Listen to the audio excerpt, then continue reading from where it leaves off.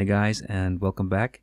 In this series I will show you guys how to build an interactive fretboard, and we will use HTML, CSS and JavaScript to make it.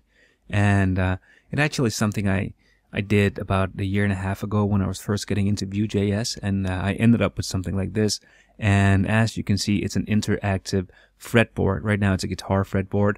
I can hover the mouse over the different strings and the different frets, and I can see what note I have on each fret and on each string here. Then I can also hover over these, and I can get all the C's, all the D flats, all the D's. So it's basically just a tool where you can kind of practice and memorize your fretboard if you need help with that. And we have some different settings up here as well. So this one here is, let's see, this is a G flat. It's showing here now because I have flats selected up here. If I change that to sharps, I will see an F sharp instead. So that's basically just a switcher between sharps and flats. And as you can see, we have some presets as well.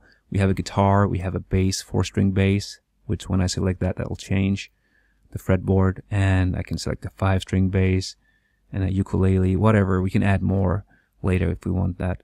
And then I have like, how many frets do I want on this? Do I want to show 20 frets, or do I want to show only 7 or 6 frets?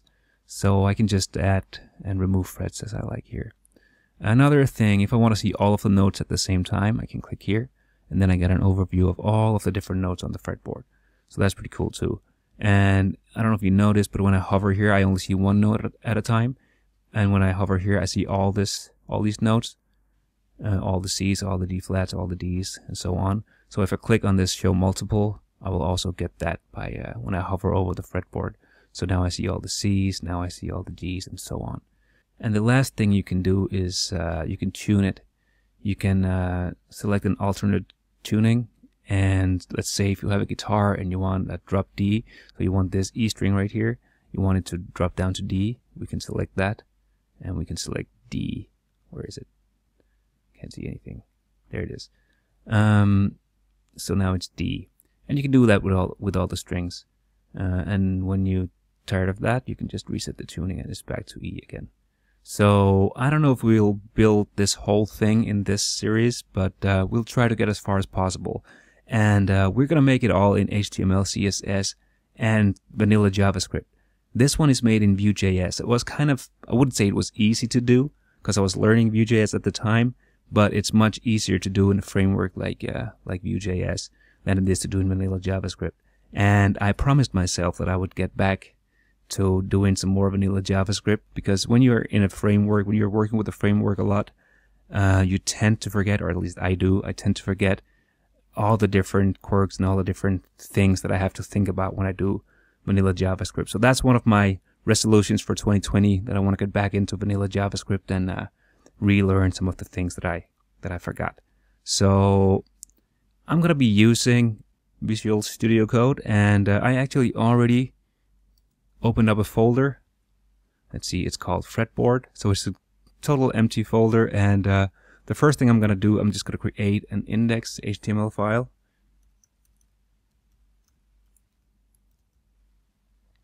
If I could spell, I cannot, I can never spell. Yep, and then I'm going to make a JavaScript file as well. Let's call it app.js.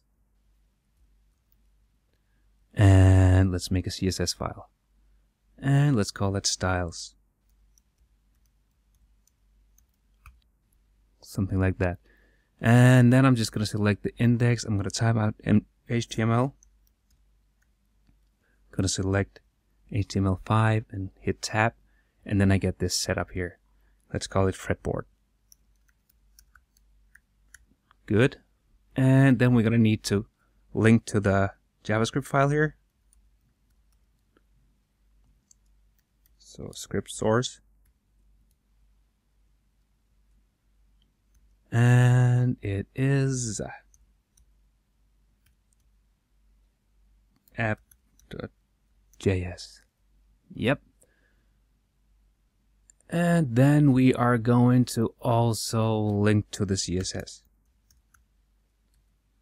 And that is called styles.css.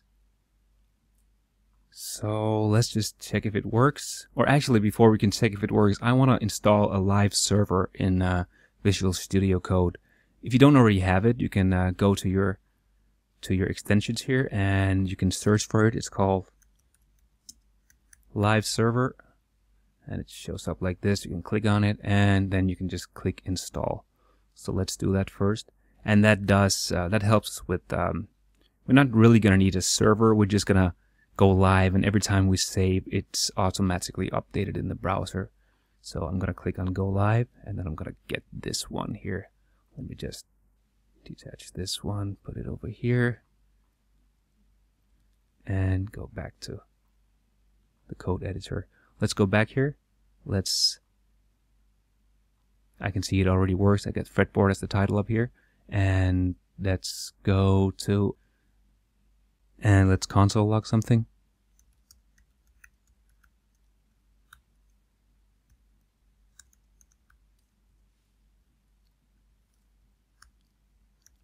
Let's check the console.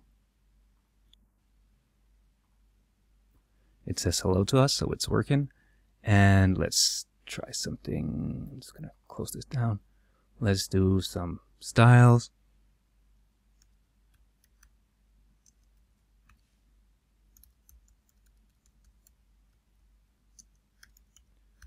Let's add a red background. And okay, so it seems like everything is working, and we are ready to get started on this Fretboard trainer here, or what you want to call it. So in the next video, we're just gonna set up the HTML and maybe try out a bit of the CSS and get it to display, and talk a little bit about how we're going to set this up, because we have to think about some different things, but we'll get to that in a later video. So stay tuned and please move on to the next video.